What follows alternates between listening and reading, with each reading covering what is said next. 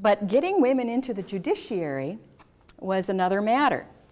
In 1925, have any of you seen this picture before? No? In 1925, we had a very unusual situation occur in Texas. We had a Supreme Court with 3 members on it. Now we have 9 members on our Supreme Court, but at that time there were 3 members. They were all male, of course. And a case was coming up from El Paso called it involved the Woodsmen of the World. The Woodsmen of the World was a fraternal organization like Lions or Elk or something like that. And this case was coming from El Paso to the Supreme Court and seeking to be reviewed in the Supreme Court. And the trouble was, all 3 men on the Supreme Court had to recuse themselves because they were all members of this organization. And the issue at hand involved an outcome that would benefit the organization they were a part of. That organization sold insurance, and in this case, it had some land that it had put into something called special trusts. They were secret trusts, as a matter of fact. And I'm not going to get into the whole case or anything, but in any event, Woodsmen of the World was seeking a different result, and they would benefit from this. And so every member of the organization would also benefit by extension. So they all recused themselves and told Governor Patton F. that we can't hear this case. You're going to need to appoint a special Supreme Court to hear this case, this one case. Well, for the next 10 months, the governor was looking for male judges and male lawyers who would accept the appointment to this case. Well, Woodsmen of the World was a very prominent politically connected organization, and every judge and nearly every lawyer in Texas was a member of this organization. It was a good thing to be a part of for them, for their connections and the networking they could do. So 10 months later, he finally started looking for women lawyers. Now, you saw the statistics. There aren't very many women lawyers available. But he found 3. It wasn't these 3. Well, it wasn't. Two of those 3 weren't the original ones. But it turned out that eventually these 3 got appointed to take the case. And so this was, in 1925, the first time that women had been on the bench of a Supreme Court, I think anywhere in the country, because it made the headlines in the New York Times when this occurred. And they took the case and had it argued and made a decision. It took about 5 months. So for 5 months, we had this parallel special Supreme Court that was hearing this one case, while the men who are on the Supreme Court heard all of the rest of the docket. And what I think is kind of interesting about this is that this comes, Pat Neff appoints these 3 women just on the eve, really, of when the first woman is getting ready to be sworn in as governor of Texas. In fact, we've only had we've had 2 women governors of Texas. But Ma Ferguson was about to take the oath of office the next month. So here we have women sitting on the Supreme Court and a woman governor at the same time. And it was really out there as far as almost everybody could imagine. But the woman in the middle, her name was Hortense Sparks Ward, and she started out as a court reporter. And I tell you that only because a lot of times women find their way to law and to judgeships by doing other things first. And she started out as a court reporter and then became a lawyer after she married a judge. I don't know what that had to do with it, but I imagine it had quite a bit.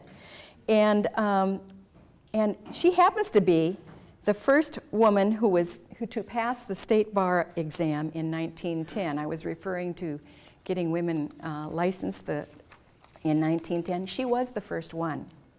And she was the first woman also who was admitted from Texas to practice before the Supreme Court of Texas. Well, I'll go on to the next thing. Here's another woman, and I'm talking about this woman right here. She's got her back to you. But I think you've all seen that photograph, haven't you? Pretty famous photograph from history when Jackie Onassis is watching the next president of the United States, our own President Johnson, being sworn in as president after her husband has been killed. Well, the woman that swore him in was Sarah Hughes. And Sarah Hughes was the first woman who became a district judge in Texas, a state district judge. At this point, in 1961, she has been elevated to become the first woman in Texas who is a federal judge. So she is a fascinating woman to study, and there's a whole library of stuff on her at North Texas University, State University. So I find her very inspiring also. So how did I get to be a judge? Well, I started out as a teacher and found these women that inspired me and so forth, and was lucky enough to marry a man who would support me to do this and go off on this. Because when we first moved to Seguin, John was taking over a new position at Texas Lutheran in the art department and had to reorganize the art department for several years during that time. And I immediately applied to law school, and we had a 10-year-old daughter. So not only was he working full-time, but he was also primary parent the whole time I was in law school, so that I could focus totally on my work. So I went to law school and became a lawyer, and spent 17 or 18 years as a lawyer before I became a judge. And at one point, I decided I wanted to be a judge. I'd had that first inkling even before I went to law school, but I followed it through. The first time I ran for office, I lost the election. I just want you to know that, because you can fail, you can fall down on your knees, and you can just get up again and do it again and chase your dreams, and don't let it ever stop you if that happens to you. So I was running that second time about 4 years later, and I was lucky enough to be elected in 2003. And so when I ran for judge, we run for 4-year terms. I've had 2 more elections, another election since then that I had a contested election, and I'm on the ballot this year too, but I'm unopposed. It's the best way to run. So that's 4 elections I've been through. And I thought you might like to know a little bit about how that happens. Campaigns are really tough. They're long. They start about 18 months before election time. And I had a note here I wanted to find. I've got it out of order, I guess. Here it is. You know, when you're running for office, you put in a full day of work, whatever you're doing, whether you're elected yet or not. But if you are elected, you are on the bench all day long and tied down to those kinds of things. And then afterwards, you're campaigning for several hours. And I want to share this with you and bring out the crying towel a little bit, because I know all of you are sick of seeing all those campaign ads on television ad nauseum and so forth, and can you put up with it and so forth. But you know, when I see another candidate, I just give them a big hug, because I know what they're going through. It takes nerve and it takes an awful lot of stamina to run, and you've got to be slightly insane to do all this. But we'll often attend 3 or 4 events after 5 o'clock, running all over the county before we get home to have some supper and sit down and put our feet up. So it's an exhausting thing. Campaigns include fundraising. Having to ask for money is a hard thing to do. Everybody hates that the most. It also involves going to every meet and greet you can find. There are candidate forums where you and your opponent get up and talk about how each of you are wonderful and why you'd be the best candidate. And sometimes you accuse the other one of being the worst candidate, and sometimes you don't. It kind of depends on who that is. I'm inundated with voter guide requests and questionnaires all the time, and we've got to just constantly be at night when we get home at 8 or 9 o'clock filling those out because they get published. And some of these voter guides are really good things. They can really help you kind of read the background and the experience of people. And I encourage you to look for them, particularly the League of Women Voters, which is nonpartisan, and there are a number of others too. And so they're usually designed to give you some information to prepare you to make choices in the ballot box. But some of them are single issue questionnaires, and you always have to be careful about those because they're geared towards a skewed result, no matter what side of the question you're on. They will be misleading and dangerous in many ways, and they tend to reduce the candidate to simplistic points of a litmus test. Think about that, a litmus test. I've been to a number of events where the litmus test was the question of, are you for abortion or against it? You know, things like that. One of the most outrageous questionnaires I received, this was 4 years ago, was question number 1. Do you believe in legislating laws from the bench? Or, in other words, making up your own laws? What kind of a rude question is that? No. And the second one was, to stop judicial tyranny, do you agree to change any laws from going against the Constitution to agreeing with the Constitution, thereby fulfilling your oath? What a trap of a question that is. I mean, it doesn't even make a lot of sense. So we get all of those a lot too, and some of those I just ignore. There's no point in taking that on. But we run into these, it's one of the distasteful sides of the campaign trail.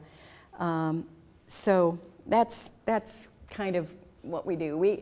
Advertising on TV, you see a lot of the ads I think are helpful. At least I can put a face to a name, and the ballot is so long.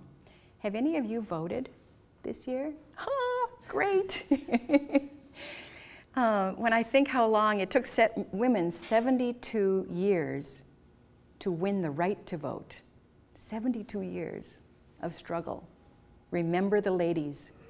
Remember the ladies, Abigail Adams said, and it was 72 years later. But you know, in 2004, those statistics I recently saw, 20 million women in the United States didn't vote in the 2004 election.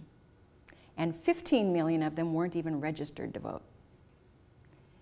And when I think about the women that struggled to win that right for us, I think, oh, you know. So, what do I see? A view from the bench. Well, I do bench trials. Bench trials means that the judge decides the issues and issues a verdict. Or I do jury trials. Right now I'm in the middle of a 2-week jury trial on a medical malpractice case involving a woman who had a broken ankle and went to the ER and it got worse. And all I know at this point is I don't want to ever break my ankle. Really, you don't want to do that because there's a lot of bad stuff that can happen to you that affects you the rest of your life. We also hear business disputes, real estate disputes, personal injury disputes, medical malpractice, child custody and divorce litigation, parental termination, and adoptions. Adoptions are my absolute favorite thing. Oh, I love to do adoptions. They're so much fun. And so I think what you can see from that is I don't do criminal law. In Bexar County, we divide up the courts into criminal, civil, and juvenile. And we each just stay in our own little area. And so I am in the specialty of civil disputes. We see lots of angry and hurt people every day seeking justice. And the most important thing in seeking justice is that we give them a chance to be heard. Sometimes it is very cathartic, it's very therapeutic just to be heard.